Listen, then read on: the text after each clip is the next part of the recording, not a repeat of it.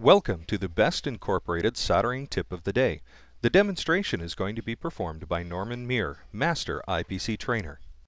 Today's soldering tip is BGA Site Preparation. To perform this procedure, you will need no clean flux, number 5 solder wick, and a blade soldering iron tip. Note that one side of the blade tip is straight and the opposite side is beveled. The beveled side is placed down toward the board surface. To choose the solder wick correct for your operation, select a size that is slightly wider than the bevel on the soldering iron tip. To begin the procedure, apply flux to both the surface of the board and the solder wick.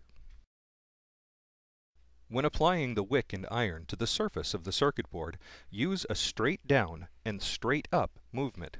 Do not slide the wick across the surface. Sliding may cause damage to the solder mask, board substrate, or may cause damage to the pads. Apply the wick and the iron together. Pause a moment and allow the solder to flow into the solder wick, and then remove the wick and the iron at the same time.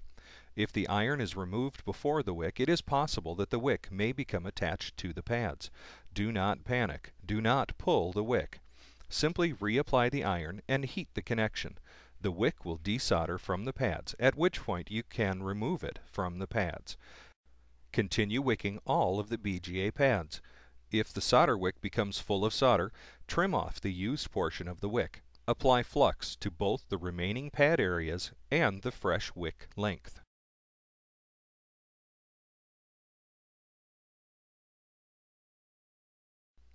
When all of the pads have been wicked, clean the area with a brush and isopropyl alcohol.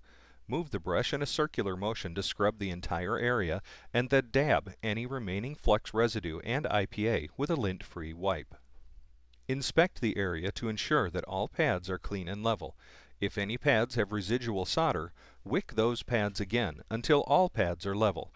Any remaining solder may cause coplanarity issues when a new BGA is installed at the site. The BGA site preparation is now complete, and the site is ready for the installation of a new BGA component.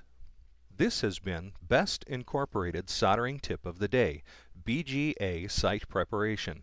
For more information, please visit our website at www.solder.net.